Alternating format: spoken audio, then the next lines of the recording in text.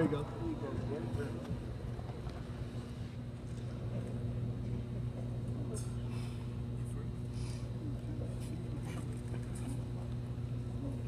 Good.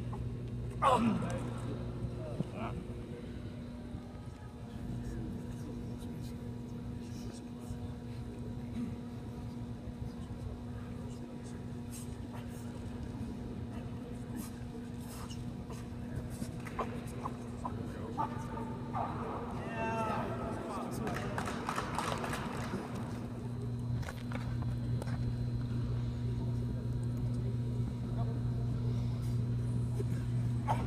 Feel it went today?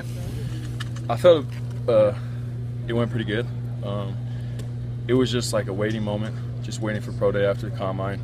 You know, it's been about a month, but it was exciting to go out with my boys one last time, and it just felt good to be back out there on the football field and doing drills again instead of running and lifting. You know, something we don't really do, but you know, it just felt good to be back out there again. Between this and the combine, how do you feel like this maybe helped you out a little bit? Right. I feel like it answered some questions that the scouts may have, whether it may be my coverage skills or my hips or my movement. I feel like I covered that, so I think everything went smoothly today.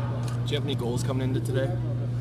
I mean, my one goal was just to give everything I have with all my effort, and I felt I'd done that, and I left everything out there, so I mean, there wasn't really much more I could do. What's this whole process been like for you from when you declared to now? Right. It's been exciting. There's been a lot of ups and downs, you know, the waiting game, you know, who likes you, who's interested in you. But it's been fun. You know, it's a process you only get to do once in your life. So, shoot, I'm trying to enjoy every second of it. I'm trying to enjoy it from meeting with these teams to this pro day to going out with my boys one last time and just everything. It's just been a fun process. We didn't get a chance to talk to you since you decided to leave. I mean, was that a tough choice at all, or was it kind of an easy call? I mean, we're seeing you a possible first rounder now. Was it easy, or was it a hard decision to make? Right. Well, of course, I mean, it's not easy to leave a good program like this. You know, they've done a lot for me. I thank Boise State, but it was not easy for me. I did a lot of praying. I did a lot of talking with my family, my teammates, my coaches, so it wasn't easy at all. Obviously, you see now with where you're projected and how it's gone, you feel like everything obviously was a good choice. I mean, you feel happy with everything so far? Right. I mean, I'm doing everything in my power. I'm doing what I can, so it's now up to these teams to take what they want from it, and I'm just waiting for someone to take a shot at me because I know they won't regret it. How many visits? What's next? What do you do from here? Right. Now it's really just a waiting game. There might be some teams that want to bring me out on a visit or do another workout or so, but now it's just a waiting game. So. How many visits have you made so far? I haven't made none any yet. Have you had anybody work you out here? Yes, I had the Titans yesterday.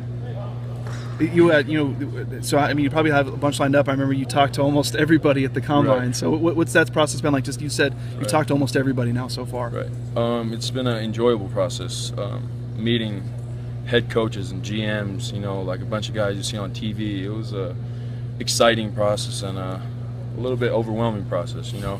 But it was cool to see those people and be like, man, that could be me playing with you guys someday. So it was just a cool experience overall. For you to be the next in at your position, you know, you have Shea McClellan, DeMarcus Lawrence, yourself. You know, what would that mean to you? To see you kind of continuing to being maybe a potential another high pick at that position here? Right.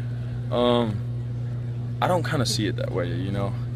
I kind of see it as just me enjoying something that I love to do, and I love the game of football. I'm gonna give everything I have because I know I can't play this forever. So I'm just enjoying the moment, and I'm just doing the best that I can right now. How big of a deal would first round be for you? I think it would be a dream come true. It would be an awesome experience, but as of now, you know, that's all talk and stuff, you know. So you don't really know until draft day, until you get the call, but I'm hoping someone takes a shot at me because I know they won't regret it. So.